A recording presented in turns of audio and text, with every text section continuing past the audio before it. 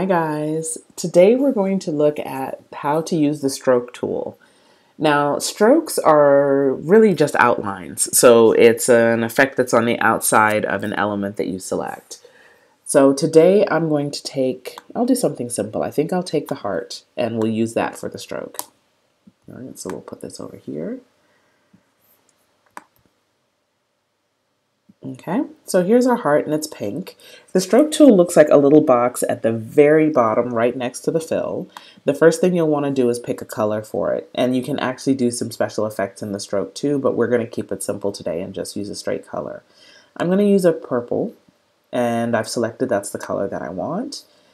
And then you'll notice immediately that there's an outline. Well, the next thing you'll see is there's a little number next to it, and this allows you to change the width of the stroke. So you can make it bigger, or you can make it smaller.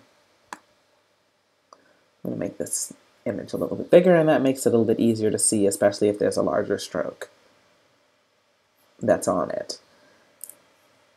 And that is really all there is to making a stroke. If you want to play a little bit with some of the effects that are there, you can. I'm going to do just a red, and I'll make that black. It's a little bit easier to see a gradient when it's that way. You can actually add some special effects to the way that the shading happens. In this case, since I made it that, I'm going to make the middle red, and that makes it a little bit easier to see the effect that was done. That's a radial gradient, so you can apply different kinds of gradients to your stroke as well.